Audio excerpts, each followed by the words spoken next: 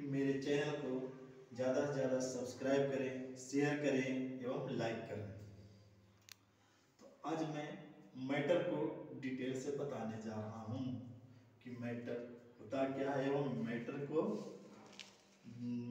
जो पार्ट्स हैं उसके बारे में डिटेल से आपको बताने जा रहा हूँ, जो ज़्यादातर एसएलपी एग्जाम में पूछे जाते हैं।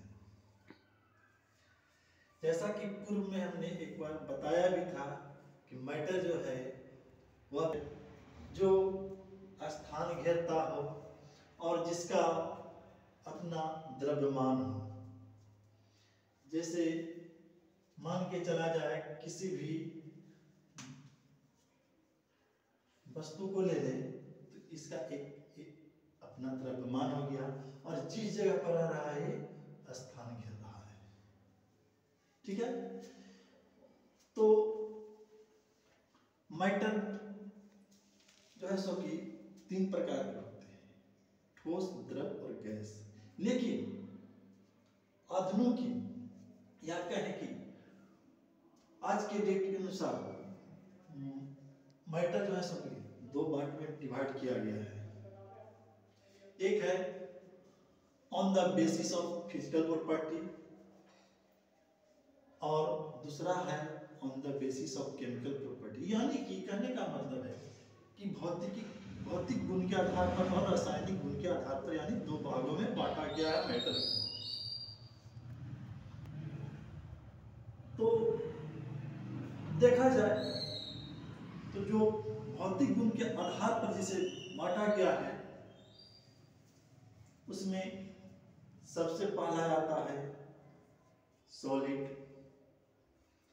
दूसरा आता है लिक्विड,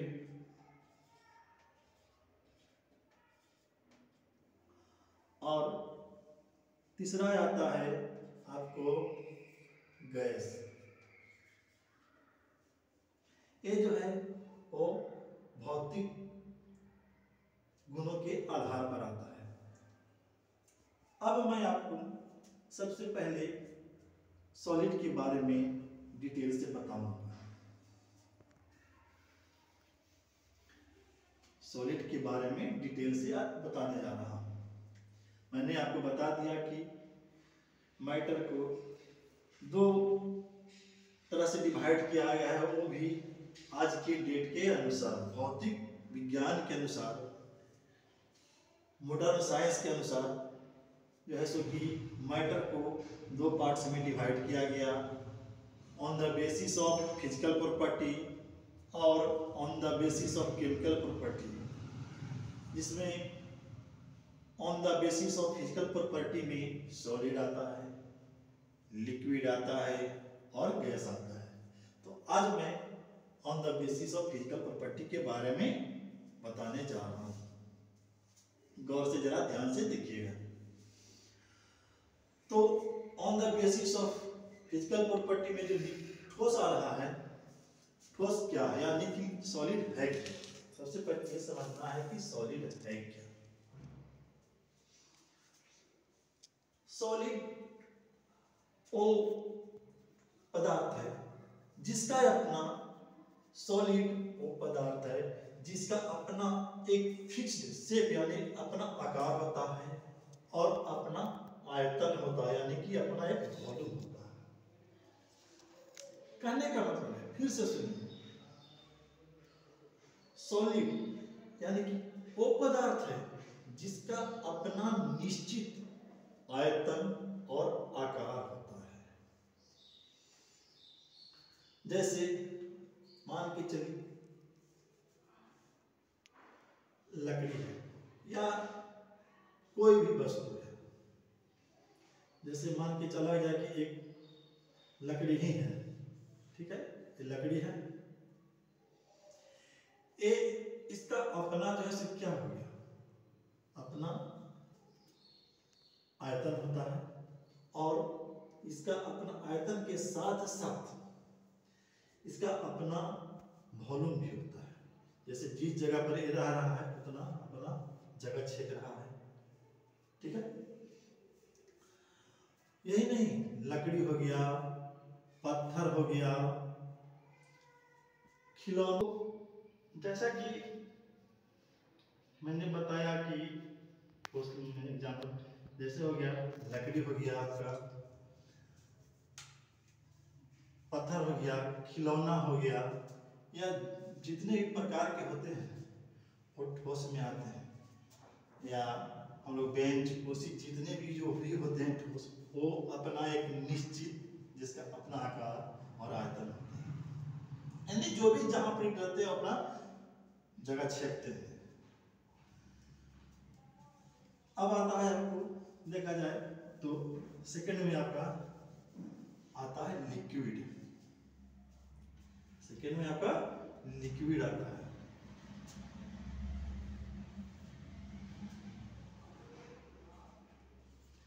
लिक्विड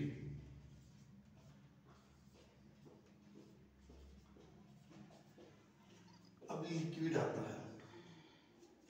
एक चीज और यहाँ पे देखने की चीज है सॉलिड में, एक चीज और सॉलिड में देखने की चीज है कि सॉलिड में जैसे क्या होता है कि किसी भी सॉलिड को हम दबा नहीं सकते हैं, किसी भी ठोस सॉलिड को दबा नहीं सकते हैं।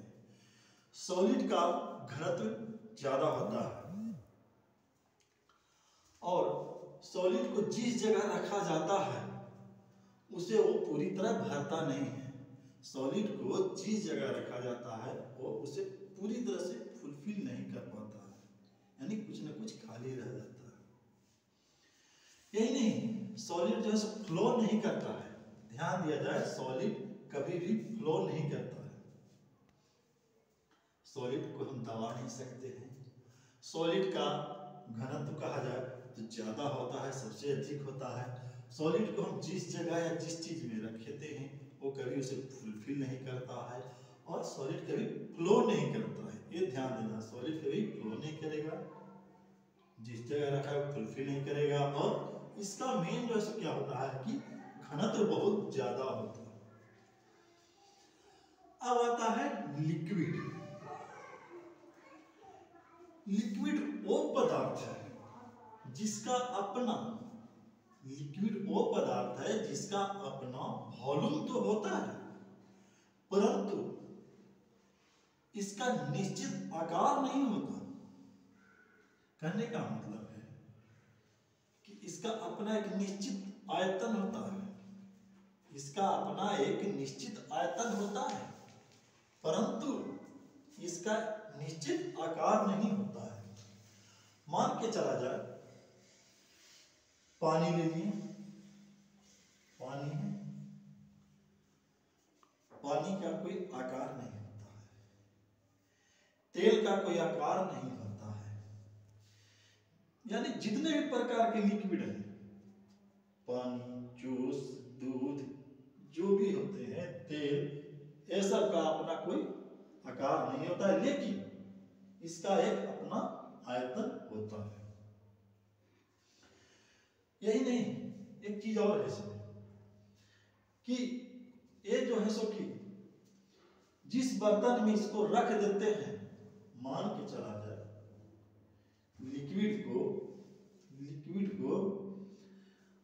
किसी भी अगर बर्तन में रखा जाए तो क्या करता है कि लिक्विड उसका आकार ले लेता है। जिस भी बर्तन में रखते हैं वो क्या करता है कि उस बर्तन में वो अपना आकार लेता है।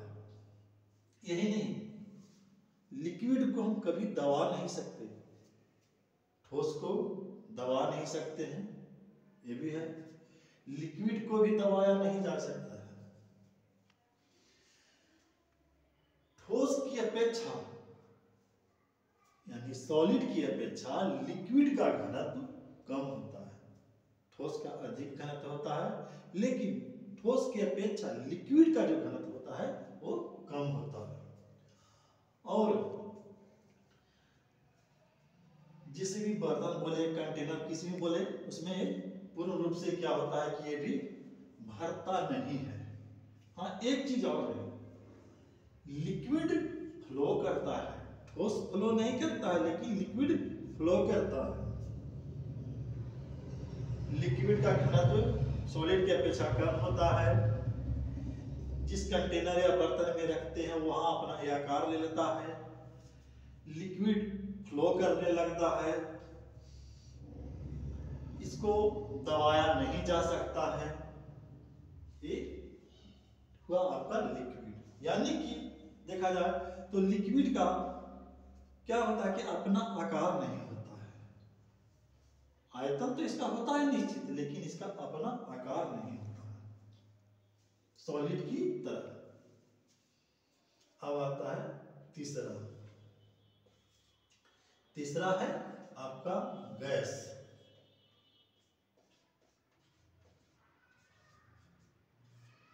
तीसरा आता है गैस। मैंने देखा जाए तो मैटर का तीसरा पार्ट्स गैस आता है। अब देखिए गैस में गैस का ना तो ध्यान दीजिए दोनों की अपेक्षा कितना चेंज है। गैस का ना तो अपना आकार होता है और ना अपना आयतन होता है। यानी कि कहा जाए तो न गैस का अपना वॉल्यूम होता है ना शेप होता है। जैसे किसी भी प्रकार की गैस ले लिया जाए, ऑक्सीजन, हाइड्रोजन, जितने भी प्रकार के हैं गैस है, या जो हवा में चल रही है या जो वातावरण में मिला हुआ गैस है, वो जितने भी प्रकार के हैं वो सबका नहीं तो आयतन होता है और न इसका निश्चित आकार होता है।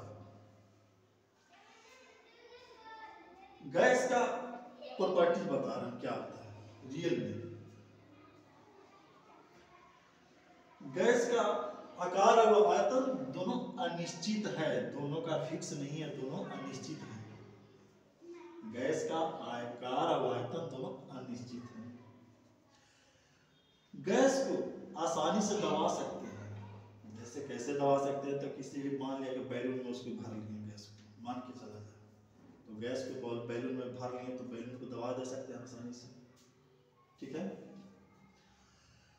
गैस का घनत्व बहुत कम होता है, ठोस का घनत्व अधिक होता है, इससे कम होता है लिक्विड का घनत्व, और सबसे कम घनत्व गैस का होता है। ये ध्यान देने चाहिए। घनत्व के मामला में सबसे ज्यादा उससे ही कम होता है और सबसे कम गैस का घनत्व होता है। गैस को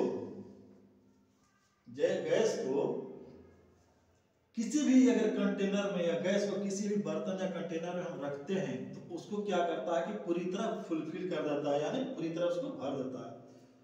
द्रव्य पूरी तरह नहीं भर पाता है किसी भी कंटेनर या बर्तन का मतलब है, सुनो ना, तो कहने का मतलब है कि गैस का सबसे कम होता है घनत्व, गैस का आकार अनिश्चित होता है। दूसरे, गैस को किसी भी बर्तन में रखते हैं तो उसको फुलफिल कर देता है, जबकि लिक्विड फुलफिल नहीं करता है। किसी भी कंटेनर में रखने पर लिक्विड फ्लो करता है, गैस भी फ्लो करता है, ये फ्लो नहीं करता है, ये फ्लो करता है और ये भी फ्लो करता है। घनत्व इसका ज्यादा हो गया, कम इसका घनत्व, सबसे कम इसका हो गया। ये जिस जगह रहता है अपना आकार ले लेता है, ये इसका अपना आकार होता है। जिस जगह भी रखा जाता है इसका अपना आकार होता है, अपना आकार छकता है, यानी ठोस का। लेकिन ये क्या होता है, लिक्विड क्या होता है कि इसका अपना आकार नहीं होता है, लेकिन जिस बर्तन में रखते हैं उस वहां वो अपना आकार ले लेता है। गैस जो है सो कि गैस का ना आकार होता है ना आयतन होता है, इसलिए जिस भी कंटेनर में रखते हैं उसको फुलफिल कर देता है। इसमें फ्लो करने का गुण मौजूद होता है, इसमें भी फ्लो करने का गुण मौजूद होता है, लेकिन ये फ्लो नहीं करता है।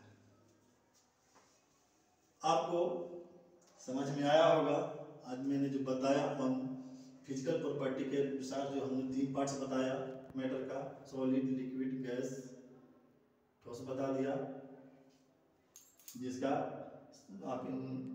आकार आयतन निश्चित होता है। जैसे पत्थर, खिलौना, जितने भी चीज होते हैं वो ठोस आते हैं। लिक्विड आपका हो गया कि जिसका अपना आकार निश्चित नहीं होता है, लेकिन आयतन निश्चित होता है, या जिस बर्तन में रखते हैं फुलफिल नहीं कर पाता है। एक जैसे एग्जाम्पल में इसका हो गया दूध, दही, पानी, तेल, ये सब आता है। एक क्या करता है, बहुत आसानी से फ्लो करने लगता है। इसके ठोस का घनत्व ज़्यादा होता है, इसका घनत्व कम होता है। गैस आता है जिसका आयतन और आकार दोनों अनिश्चित होता है, ये आसानी से भी फ्लो करते हैं, इसका घनत्व सबसे कम होता है। और जिस भी बर्तन में रखते हो क्या करता है, उसे फुलफिल कर देता है। ये आपका तीनों आज होगा क्लियर। फिजिकल प्रॉपर्टी के आधार पर तीनों हो गया। अब आगे के चैप्टर में मैं केमिकल प्रॉपर्टी के आधार पर मैटर का डेफिनेशन और डिटेल्स के बारे में बताऊंगा। इसलिए आज इतना ही रखें, बाकी अगले नेक्स्ट चैप्टर में नेक्स्ट डे आपको बताऊंगा। जाते जाते मैं आपसे रिक्वेस्ट करूंगा कि मेरे चैनल को ज़्यादा से ज़्यादा सब्सक्राइब करें, लाइक करें और शेयर करें।